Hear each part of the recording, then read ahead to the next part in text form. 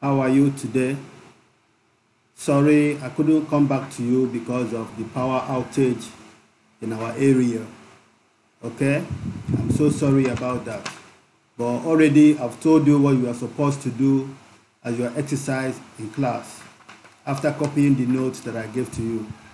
Okay? So the place it says practice the questions and answers.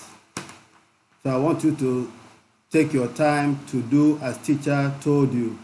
You have to use, let's say, when does he do gymnastics? He always does gymnastics before school. So I told you you have to use the seven subject pronouns. I, you, we, they, he, she, it. And use the adverbs of frequency like always, usually, sometimes, never to make sentences. So in all, I will be expecting 7 sentences from you using I, you, we, they, he, she, it.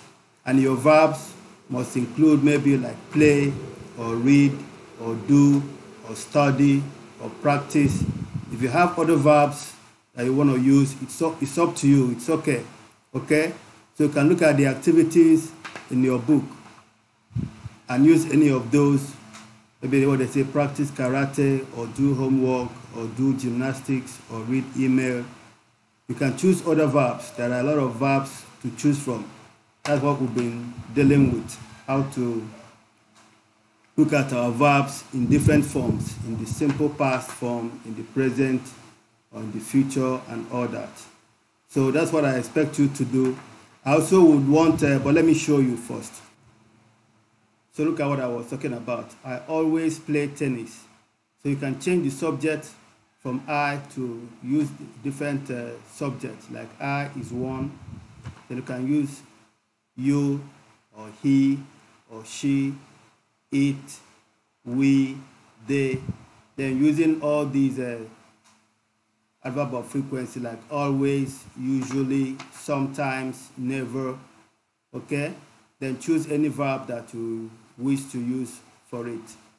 Then choose play or practice or do or study or read. There are a whole lot of them. You can also choose any of these activities from here. You can choose your own activity as well. But I want to see how well you understand how the sentence will change if we use different subject pronoun in making the sentence. Okay? So that's what you're going to do. This is what you're supposed to do in the class before the power outage. Then I will be sending you another homework on your Facebook page. So tomorrow we're going to look at all those together when we come into the class. Okay?